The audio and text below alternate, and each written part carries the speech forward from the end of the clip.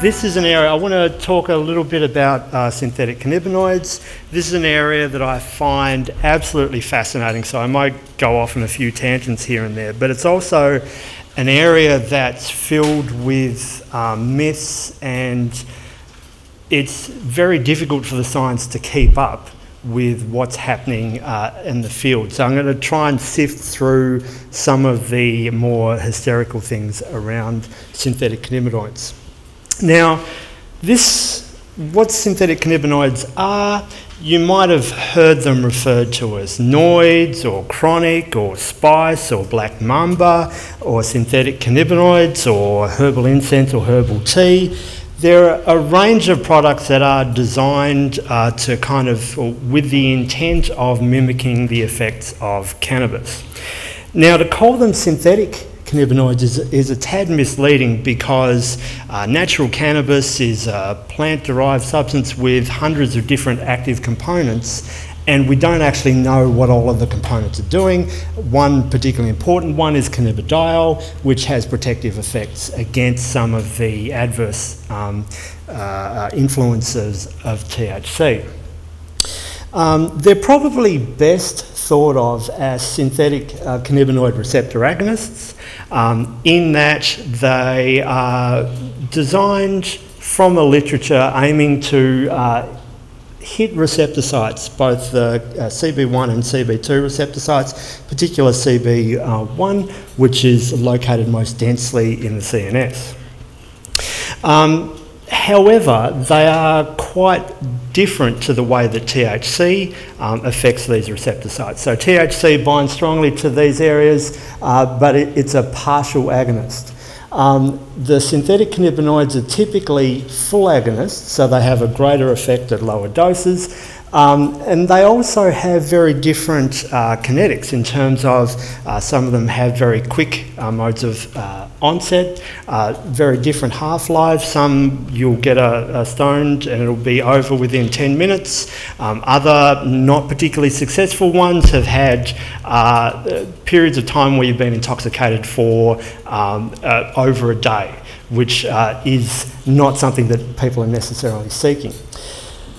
The other reason that synthetic cannabinoid receptor agonists becomes a little bit of a misleading title is that assumes that that's all that they do, and we're increasingly being aware that some of the newer variants in this family actually have a lot of off-target effects. So some of the newer drugs actually have got structures added on to the general backbone which fit quite nicely in serotonergic receptors, so that they also bring a risk of serotonergic syndrome. There's also some evidence that some of them will have impacts on monoamine oxidase.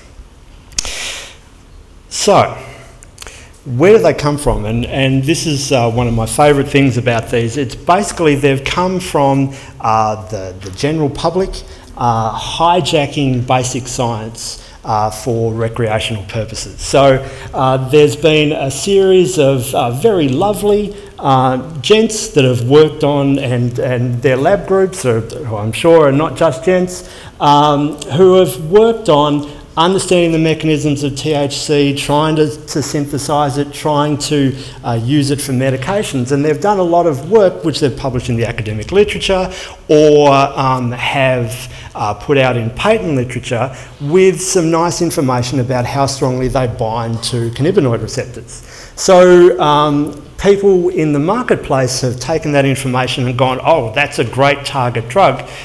Cannabis is illegal.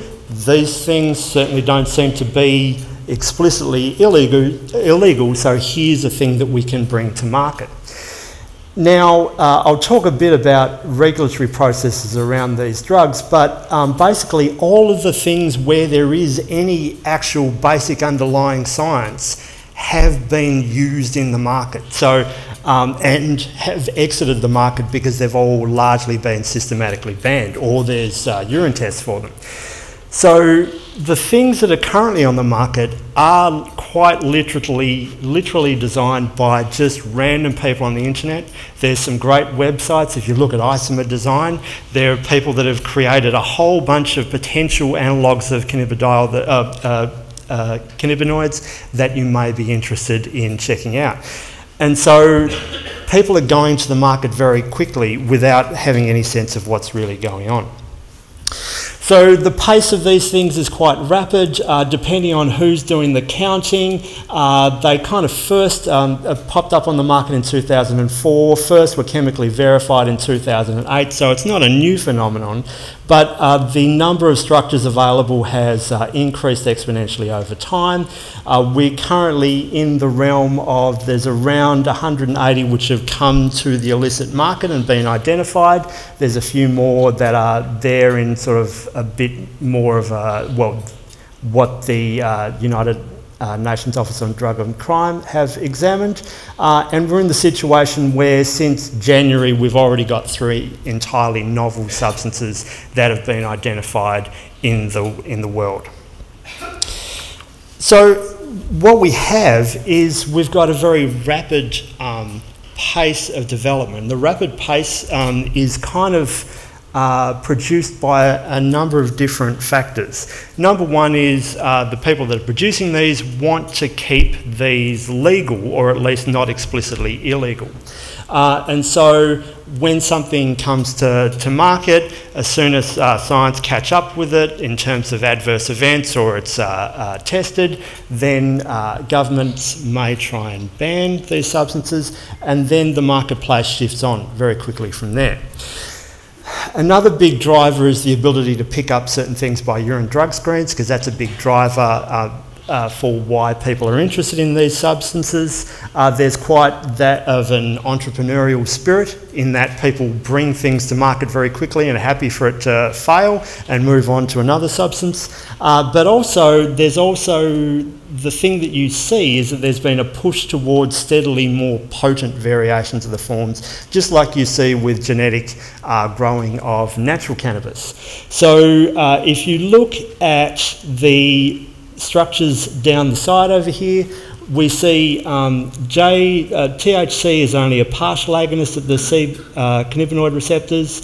The JWH compounds which were first to market were kind of similar and a little bit stronger, but now we're dealing with substances as time has progressed that are 1 to 2 orders of magnitude more potent than natural cannabis, and also full agonists. So what do we know about the prevalence of past-year use in Australia? We hear a lot about synthetic cannabinoids, particularly in New Zealand. They had quite the market and were sort of international leaders in the area, and also in Europe. But in Australia, it hasn't necessarily caught on quite to the extent that it has elsewhere. If you look at our National Drug Strategy household surveys, we saw that in 2013 about 1% of the population reported using synthetic cannabinoids in the past year. Between the 2 surveys there was a significant decline in the people that had used that.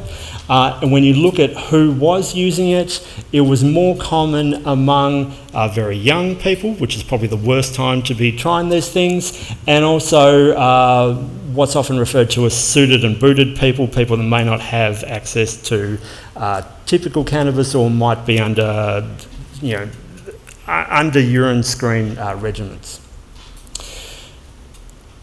Okay, so part of the reason for that drop-off is that between those 2 surveys there was a big change in the law, whereby previous to that in Australia our regulations had kind of been playing catch-up, and when new things came to market they'd be made illegal.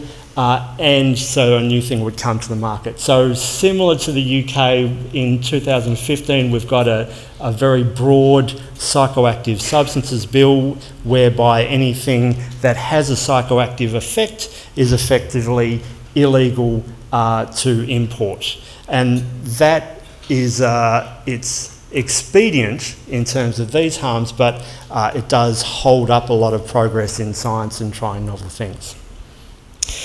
Of course, that hasn't necessarily changed what you can buy. So this is what I did on Valentine's Day.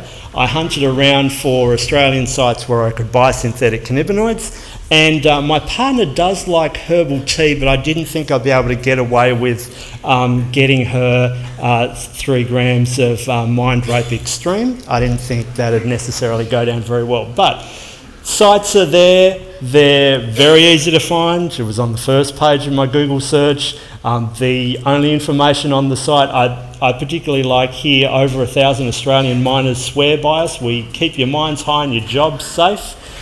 We guarantee, we certify that everything's legal and guaranteed undetectable in all urine tests. So these things, there was a drop off in the market, but it's starting to creep back up locally. I'll skip that. How do these things appear in terms of their presentations? So they come in an array of forms. So typically they're sold as herbal incense or herbal tea or herbal products, and there might be a list of ingredients on a packet. And what it actually is it's just a general combustible herbal matter which has had synthetic cannabinoids either mixed in or sprayed onto it to allow it to be smoked. That is probably the lion's share of the market, but we're moving into newer areas which are make things ever more complex. We're starting to see in the US, there's a big market in legal vape fluids that have cannabidiol in them, and some of those products have actually been shown to, yes, they have cannabidiol, but some of the more popular ones, including the one that's branded by Tommy Chong from Cheech and Chong, has quite a significant amount of synthetic cannabinoid in it as well. We're also seeing, particularly big in the UK, is that synthetic cannabinoids can be impregnated on paper, and that's been a mode of access for synthetic cannabinoids into the prison system.